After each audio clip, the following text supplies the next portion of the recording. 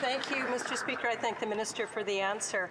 Speaker, the Liberals invoked the Emergencies Act without just cause, and they are now trying to cover it up. The government used extraordinary power on innocent Canadians, restricting their movement and freezing their bank accounts, and now they're trying to cover up the fact they did not need to use the Act.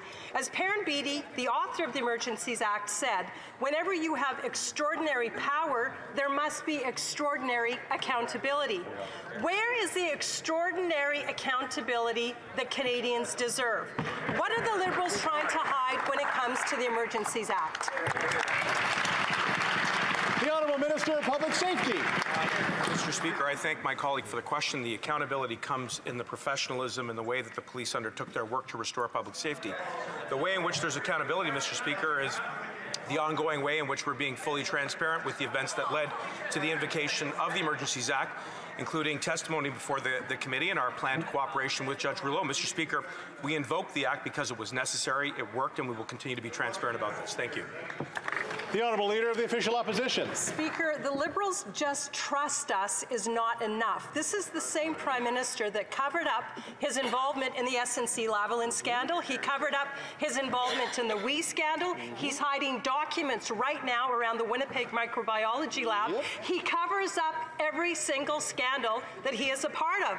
And now he's trying to cover up the fact that he was abusing his power when he invoked the Emergency Measures Act.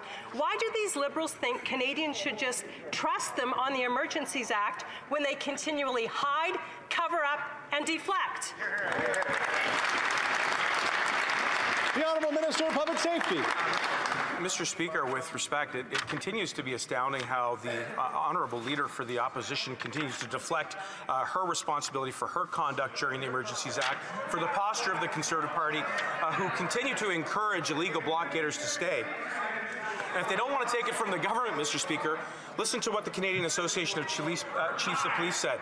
The Emergencies Act is critical to assisting law enforcement in addressing the mass national and international organization of the so-called Freedom Convoy.